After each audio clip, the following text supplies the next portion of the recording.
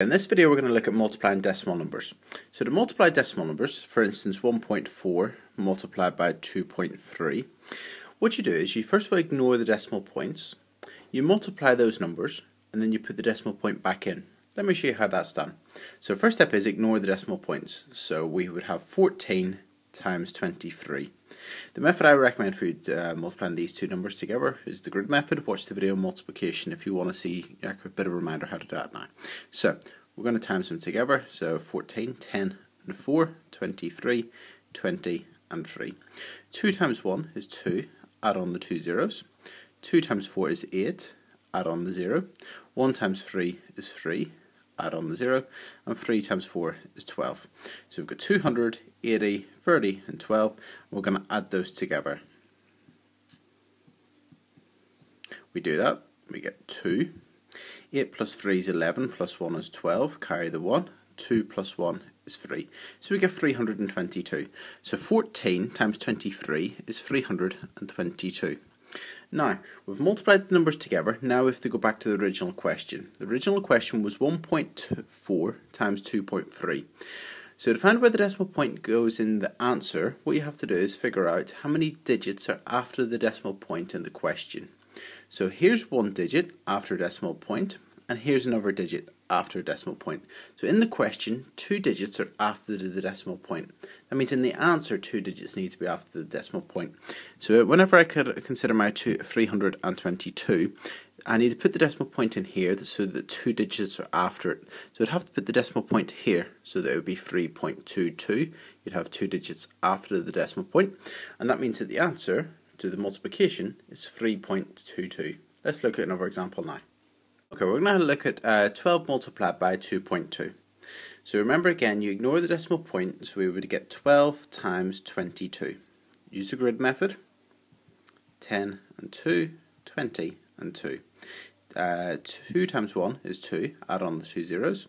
2 times 2 is 4, add on the 0. 1 times 2 is 2, add on 0, and 2 times 2 is 4. So we've got 200, 40, 20 and 4. When we add those together we get 4, 6, 2. So 246. Sorry, 264. So 12 times 22 is 264. Now we need to put the decimal point back in. Let's count how many digits are after the decimal places in the question. Well, in the question there's only one digit after the decimal point. That means in the answer only one digit will be after the decimal point, so it would be there, 26.4. Okay, we're going to look at 0.4 multiplied by 0.5. So again, ignore the decimal points, so you get 4 times 5.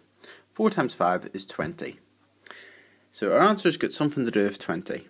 Now let's look at the question. In the question we had 2 digits after the decimal points. That means in the answer 2 digits need to be after the decimal point. Well, here we've got our 2 digits, we'll put our decimal point in front, and that would be 0.20. And if you notice, we've got 2 digits after the decimal point. So 0.4 times 0.5 is 0.20. Now, remember, if you get zeros on the end of a decimal number, you can just get rid of those. So that can just be considered as 0.2. Okay? So 0.4 times 0.5 is 0.2. Okay, so we're now going to look at 0.3 multiplied by 0.05.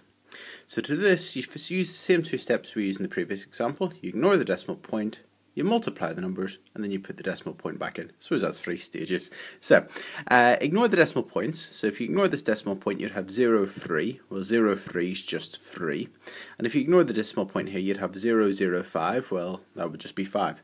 So you have 3 times 5. 3 times 5 is 15. So we've done our multiplication. We've got 15 for whenever we multiply the two numbers. Now, we have to put the decimal point in. Remember, you have to count how many digits are after the decimal place in the question. So here's one digit after the decimal place, and this one's got 2 digits after the decimal place. So in the question, there's 3 digits after the decimal place. That means in the answer, you have to have 3 digits after the decimal place.